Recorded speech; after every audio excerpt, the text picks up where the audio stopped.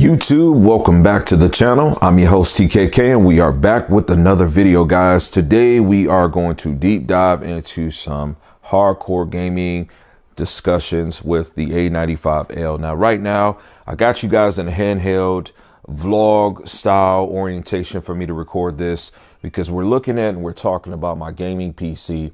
I've got this thing set up pretty much across the wall or the room from the A95L. I've still yet to get this TV set to where I'm going to have it, and forgive the TV and the overexposure right now with the camera, but I need the ISO to be set up pretty high for me to be able to talk about this. 25-foot HDMI cable. If you just kind of look around, you can see I've got an HDMI 2.1 running from my gaming PC, which does feature an RTX 3090 graphics card. This is a capable system and setup that we've featured content talking about this specific case from Silverstone. I moved it in this place so that it can get optimal ventilation coming in, exhausting, etc. In any event, we're going to get this thing connected today to this TV. Now, connecting a console to a TV is a much easier feat, right? You can do that because the consoles are made to work for the TVs. The space of gaming PC is still something that all TV manufacturers have yet to do. And while you have a ton of companies, well, not a ton, but you got a couple of options that will, tell you they can do higher than 120 hertz. 120 hertz is going to be the sweet spot for PC gaming. Today, we are going to talk about getting PC gaming set up and how it functions on the Alpha 95 Legend right after this intro.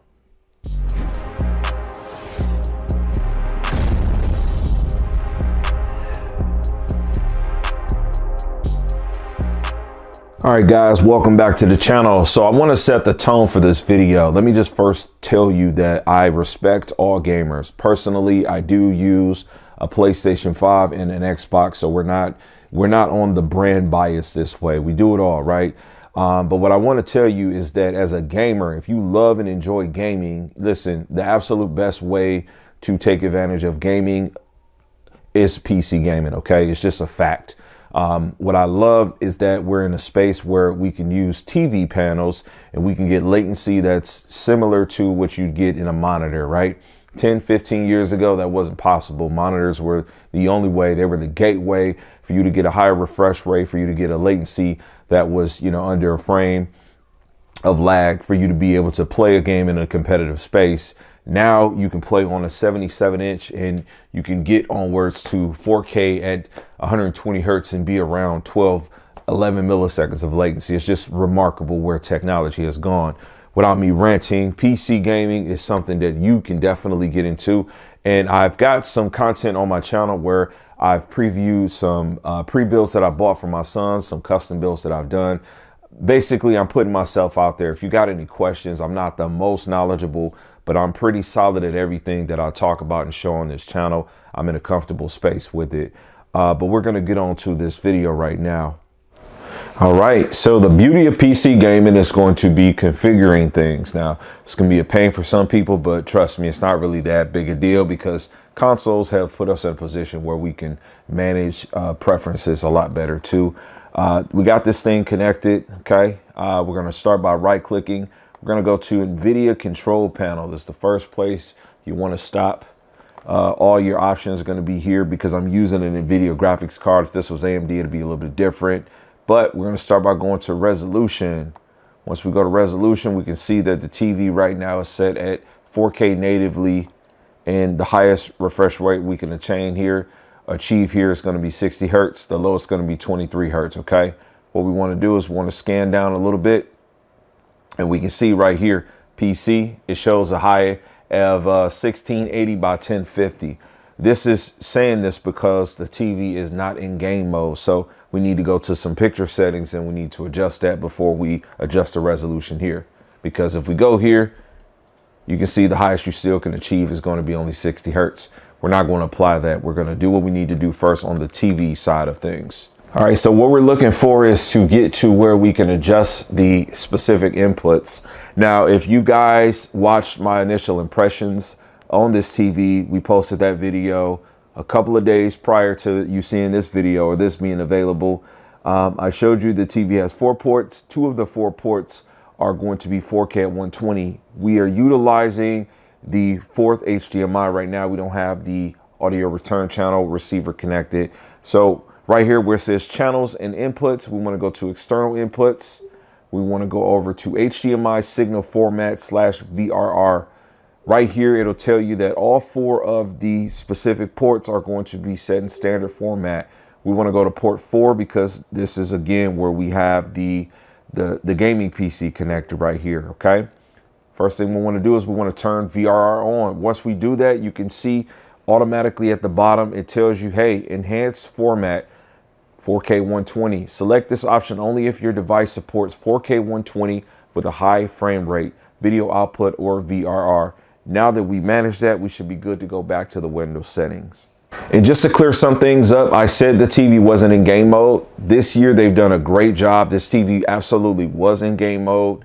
It simply could not detect the resolution we needed because of the setting that we just modified in the prior transition. So this TV does a great job. If you got a game on it or a PC, it's going to put this thing in game mode, and I love it, right? So we're going to go back to NVIDIA control panel. Let this load up. Again, we're at the TV with 30 hertz.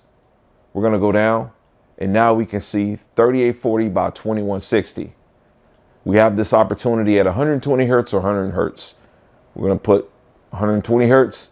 We'll hit apply. I'm filming this in 4K at 30 frames per second. That's just the max that my camera can do.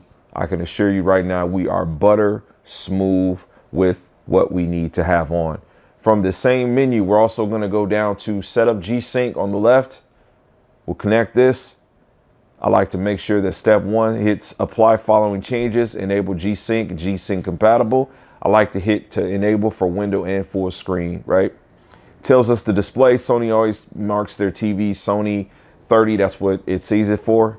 And when you go down to option 3 where it says display specific settings, we want to toggle on enable settings for selected model, right? Windows does tell you that the selected display is not validated as G-Sync compatible. You can only get that with LG models, the 22s to be specific. So we're going to apply that.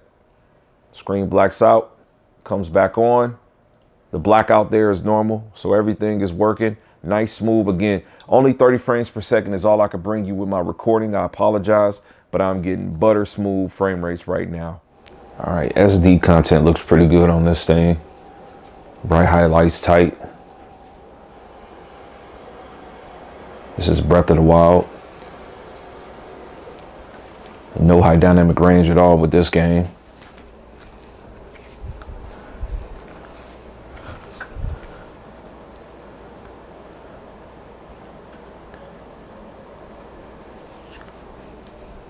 Colors looking great.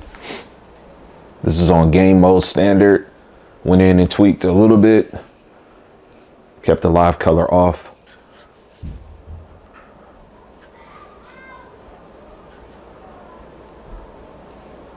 Haven't messed with any of the like contrast or anything like that.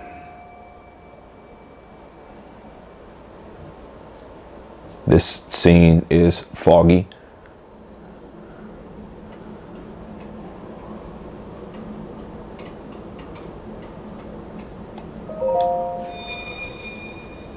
Alright, I picked this game because it's got some nice animations to it.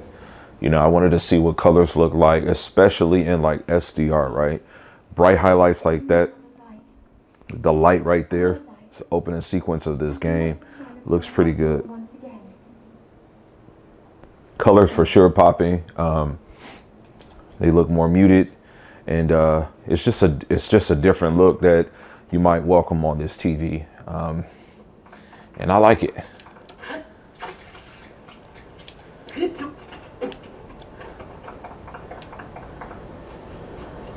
Coming in out here, we're gonna see some brightness, a lot of vegetation. Obviously it's animated, but we'll switch over to something a little bit more mature on the next transition.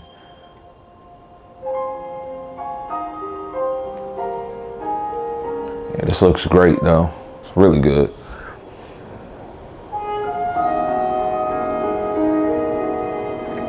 This might invite me to want to go ahead and play this game.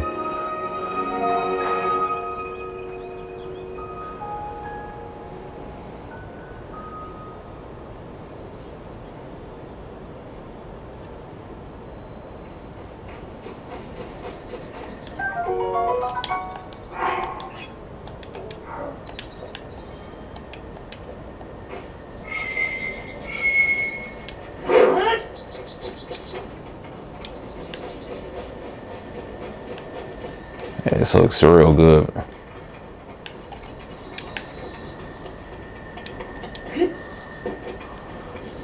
There's a lot of saturation room on the table for it, but performance feels good. Like, this thing feels real nice and fluid. Yeah, and that red is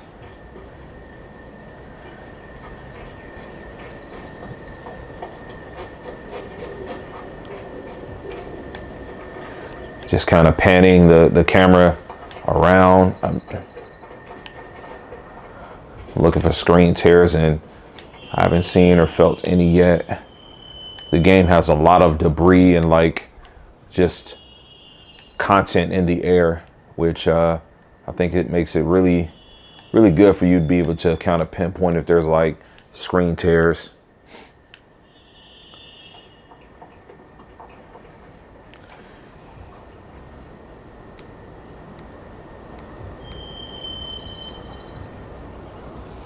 Let that exposure open up just a little bit more on the camera.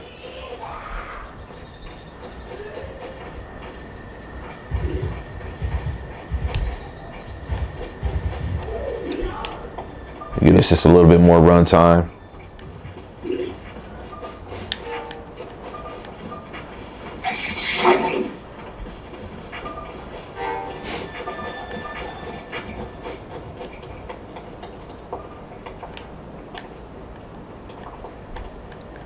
This game does kind of like two birds in one stone. Kind of can get a little hit of anime, plus you get like some nice vegetation like colors. But yeah, this looks good, all in SDR. All right, man, I decided to load up some old Assassin's Creed Odyssey. High dynamic range turned on. My camera is not an HDR camera, so, but man, this thing looks great, man. This looks absolutely awesome. Again, we haven't done anything in the picture settings. Everything is just pretty standard. This is all out of the box content. I wanted to make this as real as possible.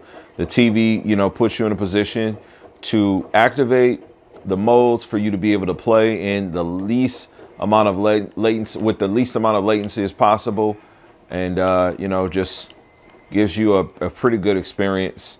You know, as far as like just talking about like, you know, what the TV is able to articulate. Brightness, you can see it, man. You know, hopefully the camera picks it up good enough, but yeah, things look great. I spent so much time playing this darn game. Yeah, man, but everything looks absolutely great. Let's just see something. Yeah, cool. TV tells you yes, HDR10. The refresh rate is doing. Let's see.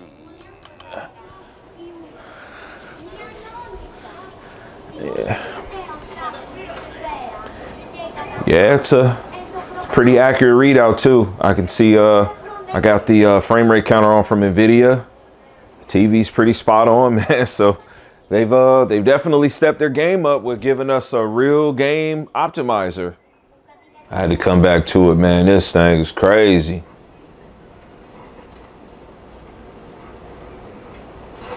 It's crazy.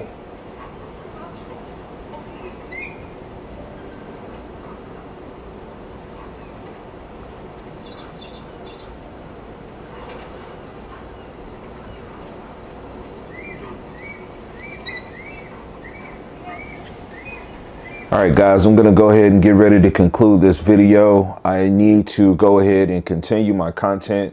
At this point, after I wrap this up, I'm going to go ahead and get this thing taken off of this IKEA table that it's on, clean up my room, and get this thing mounted up where it's supposed to be so I can really start making some real content with this and really start enjoying this thing. Hopefully you've been enjoying the last couple of uploads. We've got 3. This is the 3rd upload now with a couple of live streams in between talking about the television. Continue on with the questions. This is all still initial impression stuff. This is like within 24 hours, we've made the 3 videos that we have on the channel right now. My initial impressions of PC gaming on this thing feels great. I welcome the QHD functionality working. You know, that resolution is a missed piece for some Sony's in prior years, and I'm glad to see that, you know, it's possible and it works fluid.